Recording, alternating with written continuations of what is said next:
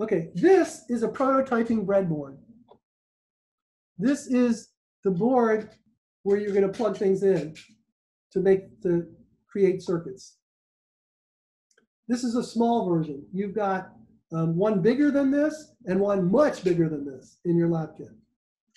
Now, underneath this board, so each of these holes, there is metal. It's called, well, it's metal that's bent, and as you stick a pin, it warps. So it'll hold that pin in. If you plug a chip in and you turn it upside down, it won't fall out. So it's trying to make electrical and mechanical connection. Mechanical so it doesn't fall out, and electrical so it's like a wire. And then underneath the board is there's something that connects all of those pins together. All of these pins. So here you can see that. All of the pins in one column are connected together. And then this row up here, this entire row, they're connected. You can see that here. This entire row are connected. So we use these top things for power and ground, VCC and ground, power or ground. And then all of these pins are where our chips are going to plug in. And I'm going to show you some images of this. And your Pi on your first lab is going to show you one of these. He'll build a little circuit for you, or she'll build a little circuit for you. So I'm going to show you how this would be connected. So you might put ground on one of these pins, and that's going to come from this board. We're going to get our power and ground from this board. And right here, there's two. It says, you probably don't see that very well, but it says GND, that's ground. And here it says 3.3. Both of these are ground and both of these are 3.3. This is where we're going to get our power. And the power is going to come in through USB. USB from your computer. Okay, so I put ground from your breadboard. That board is going to fit in somewhere like here. It's going to hang off the edge.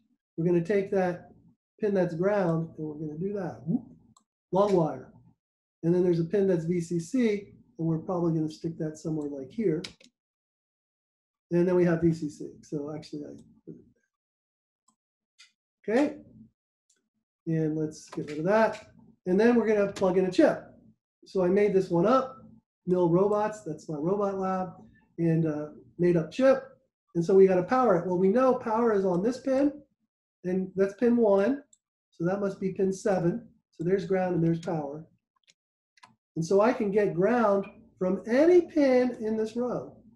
So I get it from something close. And I get power from any pin on this row.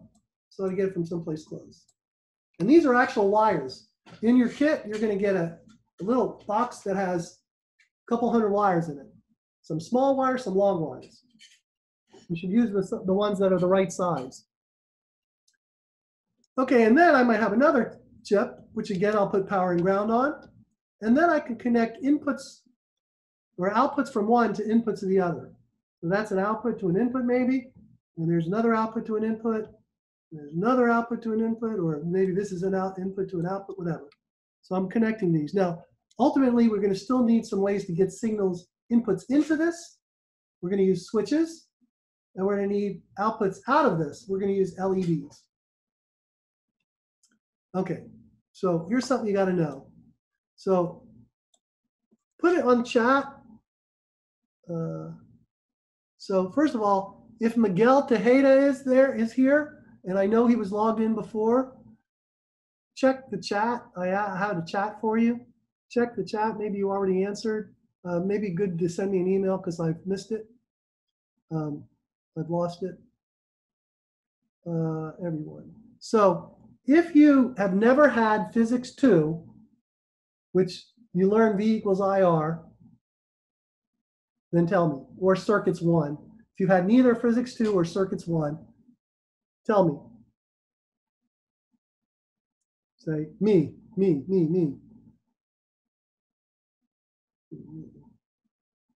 1, 2, 3, 4, 5, 6, 7. Learned in high school only. Okay. Me. Okay, I know it's starting to happen that Physics 2 is going to not be required at UF.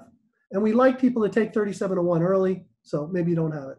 Let me tell you, V equals IR is perhaps the original equation for electrical engineering, called Ohm's law.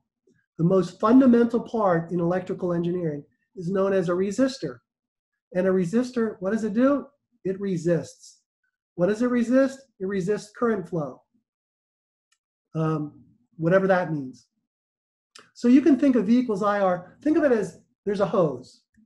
You got a hose. If it's a big fat hose, you can send a lot of water through it. If it's a skinny hose, you can send less water through it. V is the water pressure, the thing that pushes the water through.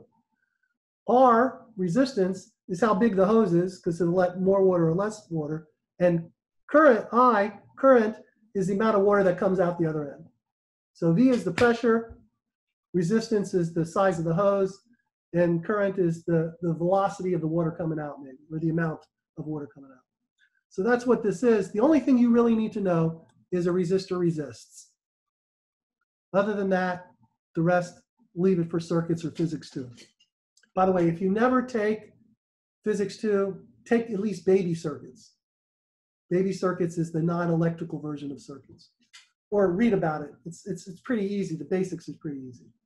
Okay, so when the voltage is fixed, and then for our cases, voltage is fixed, 3.3 volts and ground, always the same. If the resistance goes up, the current must go down. One goes up, the other goes down, and vice versa. Got to be. So resistors resist, that's what you got to know to understand switch and LED circuits. Okay, that's what a resistor looks like. These are called axial resistors. They have colored stripes on them. The colors of the stripe tell you the value of the resistance, how much they resist. There's a color code. It's basically Roy G. Biv, the rainbow, but it starts with black and brown. But anyway, otherwise, Roy G. Biv.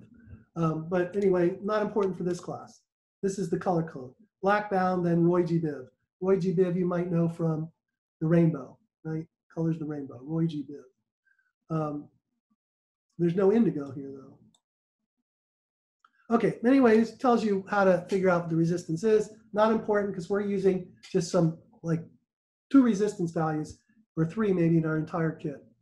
So first, there are resistors that look like this, and you have 2 of them in your kit. And I'll tell you exactly what to do with those 2. Again, it won't happen for 4 or 5 weeks. But we're going to be using these resistors even earlier. So this is a dip resistor pack. Looks just like the IC, except there's resistors growing across pins. So there's a resistor between these 2 pins. There's a resistor between these 2 pins inside this. What the value is, not really important for you, but you can buy them with different values. So that's called a dip resistor pack. And you have at least 2 of those. I think you have 2 of those, and they're either 16 pins or maybe 18 or 20 pins. I think there's 16 pins. So this is called a SIP. So DIP stands for dual inline package. SIP is single inline package. So this resistor just has 1 row of pins. And it's not a resistor, it's a bunch of resistors. This is what it looks like inside. So there's 1 common pin, one side that all the resistors are connected. Oh, this is the symbol for a resistor. This is the symbol for a resistor. Graphic symbol. And so one of the sides are all connected together, and that comes out to 1 pin, and that pin always will have a dot near it. That's the dot, right near that pin.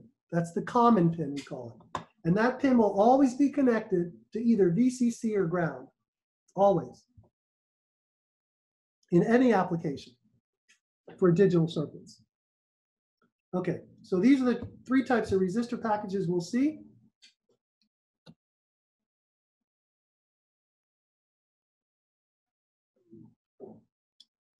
And now we're talking about light. How are we going to know when an output is true or false? When it's true, a light's going to turn on. That's how we're going to know that something's true. A light will turn on. We're going to use LEDs, light emitting diodes. And again, that's what they mostly look like. I'm going to probably end up drawing it like this a lot, depending on what software I use. Now, I want to tell you a little trick of how I remember what these 2 pins are called. This pin's called the cathode and the anode. So here's my little trick. Well, first, if you want light to happen, you put a low voltage on this side and a high voltage on that side, and it'll turn on. You do anything else, low and low, high and high, where you reverse these two, and nothing happens. So I'm going to tell you how to remember which is which. When you were bad in high school, when you did something wrong, you got punished. What was a really common high school punishment? Tell me. Detention. No, from your parents. Grounded. Grounded. That's the punishment I'm looking for. Grounded. So when I say that there's low here, you're going to ground this. That's the low side. Okay, here's another thing. Who's got dogs? Paddle? Okay. Belt? Okay. Who's got dogs? Tell me if you got a dog. Say dog, dog, dog, dog, dog, dog, dog, dog. Me, dog, dog, dog. Okay. How many of you have cats? Okay, well, let me tell you, I'm a dog man. Did I, on my first class, show you my dog? You'll see my dog eventually. Every so often, he'll come in here. He's about this big, weighs 6 pounds, full grown. Anyway, I'm a dog person. Cats are bad. In fact, I thought when I was a kid, all dogs are boys and all cats are girls. Strange person I was. But anyway, dogs, and I'm a boy, so dogs are good, cats are bad. When you're bad, you're grounded. Cathode. Cathode. Cat is the ground side. When you're bad, you're grounded. Cats are bad. That's the ground side. Okay. How you remember, how do you turn an LED on? Make sure the anode side is higher voltage than the cathode side. Okay. LEDs now come in multiple colors. You might know this because you go to Home Depot and get blue and green and purple lights for your house or your room. But these LEDs are actually the same LED inside, just different colored plastic. But now you can buy LEDs of actually different colors. Now, if you buy these as separate parts, like shown here, and you look for the shorter pin is the cathode.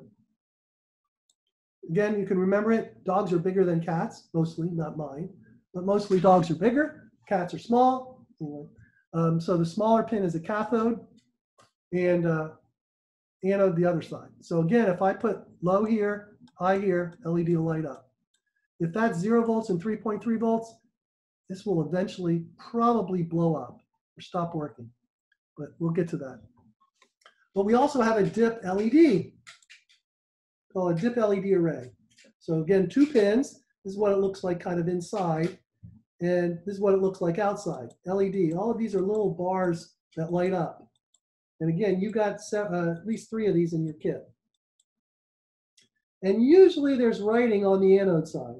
And I say usually, it's supposed to be on the anode side. And one semester, I asked the guy who supplies the equipment for our labs, or used to, I asked him, hey, this semester, are these notch on the anode or the cathode side? And he called, Schwartz, what are you talking about? It's always the anode side. I say, no, it's not. One semester before you started working here, it was reversed. He says, no, you're wrong. You're getting old. You forget things. I said, no, I'm right. And like 2 years later, we got the mistake ones again. It's a mistake. It was a flaw at the factory. They printed on the wrong side. But there's also a notch. Usually there's a notch. And the notch should also be on the anode side.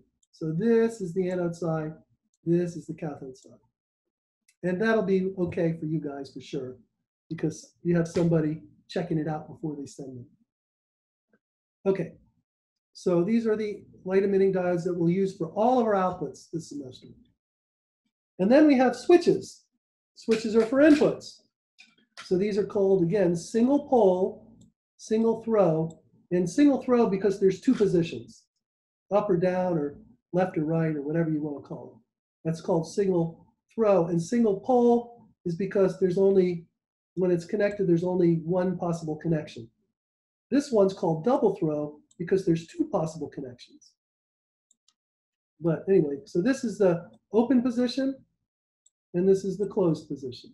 We call this a short circuit. Again, if you've not had Physics 2 or circuits, this is an open circuit and a closed circuit, or short circuit. Short circuit, again, if this was a regular light, like in your house, this turns the light on, this makes the light off. Not in digital circuits. And so this is what some of the possible, what they look like when they're dip switches. And again, this is a special one. You've got one of these in your kit.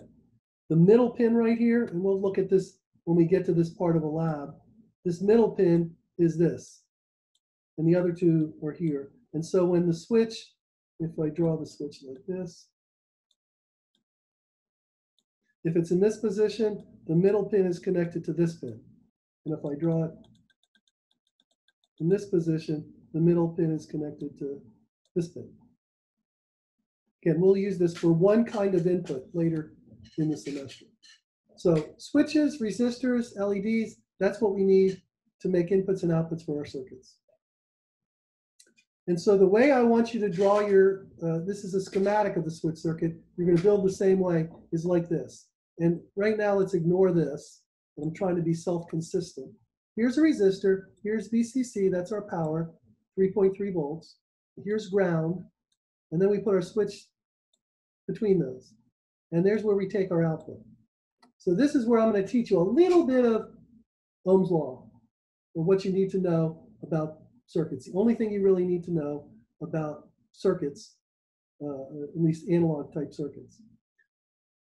If the switch is open, and I ask you, what's the voltage here? And there's nothing else. This is the entire circuit.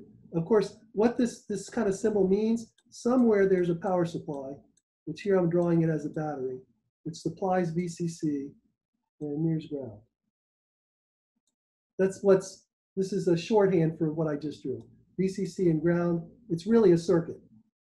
But if this is it, what is the voltage right here if the switch is open? VCC, 0. VCC, VCC, 0, 0, 0. Lots of people say 0, lots of people say VCC. Here's the answer. We only got one choice. As the Borg used to say, resistance is futile. There's only one thing that this is connected to. It's connected to VCC, to a resistor. Sorry, can't resist. Now, let's now close this switch. So it's VCC is the answer. When the switch is open, it's VCC. Now, let me close this switch. Switch is closed now, so that's gone. Well, now I'm connected to VCC through a resistor, and here there's no resistor. So you got a choice. You can take something direct, or you can resist something. What are you going to do? You're going to take the something direct. And so here you're going to have 0 volts coming out. Switch is open, you've got VCC. Switch is closed, you got ground, or 0 volts. That's how it is. This is how you'll always make your switch circuits in our course. Now, in other courses, you can alternatively do this. And I just put the switch on the other side. This is known here as a pull-up resistor, because it's pulled up to the higher voltage. This is called a pull-down resistor. Of course, it's pulled down to the lower voltage. And this switch, I can explain how this works the same way. The switch is open. It's only connected to 0 volts, so it's 0 volts. When the switch is closed, it's connected to 0 volts through a resistor and VCC without a resistor. Or think of this as a 0 resistance resistor, and this is a large resistor. Let's say 1,000 somethings. And they're measured in something called ohms, named after Ohm's law. But if this is 1,000 and this is 0, you're going to take on the value of, if the switch is closed, VCC. And if the switch is open, 0, which is exactly the reverse of this. Now I drew an X through this because if you built this, these resistors should be different values. And this is actually a much more complex reason, but I'm going to tell you it for the people who understand. The input impedance of the circuits for a high voltage is different than the input impedance for low voltage. And so it turns out that this resistor should be smaller than this one. And since we only have one size resistors in our kit, I want you to all use the same one. And it'll make it easier to create the circuits. So you'll all do this for every lab. If you ever do this on a lab or an exam, there'll be points taken off, even though it works. I want you to be consistent for various reasons that hopefully you'll understand someday. Okay, so to make a switch circuit, we're going to use an array of switches and an array of resistors. So here I'm going to show you. And it's very likely I'm going to take some of this lecture and post it. Things that I'm doing here that are lots of people have problems with, especially in a semester where you can't touch your TAs. Not that you're ever supposed to touch your TAs, but you know what I mean. Okay, so here again I got show VCC and ground, which we'll always have. Here I will put in, this is going to be this is my switch circuit. Here is a SIP resistor. So remember, that's the common pin. And here I'm going to put the common pin, just like this picture, goes to VCC. So everything in this column are connected, and I just connected it to this row. So it's VCC. Now all of these other pins right here, there's a pin, there's a spot right there, a dot here, and a dot here. These dots are all connected. So what I'm doing now is I'm connecting this pin that's right here on this chip to this pin right here for this resistor, and etc. all the way to the way. So what I'm going to do, if I want to create this, here's my switch circuit. On the bottom of the switch, I'm putting ground. So there's ground. In the top, I put the resistor, and so I've now created a switch. So there's a switch right here, which I think I throw a picture. There's a picture now. Looks like this. And what's going to happen, there'll be a little bar here, and you can move this bar up or down. When it's in the position called on, what do you think on means? Does that mean the light turns on? There's no lights here. This is just a switch. What do you think on means? Closed circuit. That's correct. Why?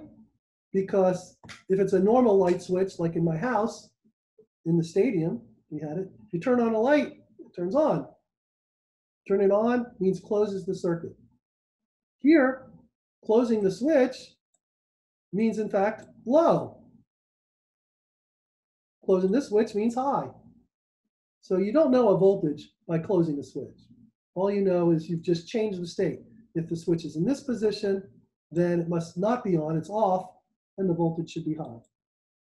So what I've done here, now I could have, if I'd like to, connect all of these, make long wires. Well, why would you do it? This means it's connected to this, means it's connected to this. So these little short wires, you got some really teeny wires in your kit, would make sense to do this. And so I've basically created here 8 switches with one SIP resistor, switch circuits, and a dip pack of 8 switches. And you're going to do this in every lab, starting with lab 1.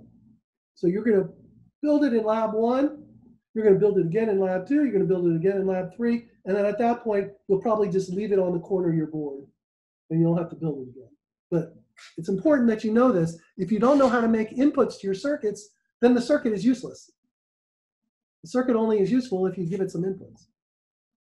Okay, and then where do the outputs come from? Well, the outputs come from the same place. It's the top of the switch. The output comes from right here, where the resistor connects and the switch connects. Anywhere here. I took it here from this pin. I could just as well take it from this pin or this pin. That's one of the outputs. And then here's another output over here. And forget about the lows and highs for now. Again, to be self-consistent with something we're going to learn next class. And so I just show some of the switches in some positions and some in others. And what I've shown here in the brown, so this AH, that means it's true in this position. It's high in this position. The L, it's true in this position. So anyway, this one's low and this one's high. Again, we'll learn what that means, the H's and L's a little bit later. So that's switch circuits.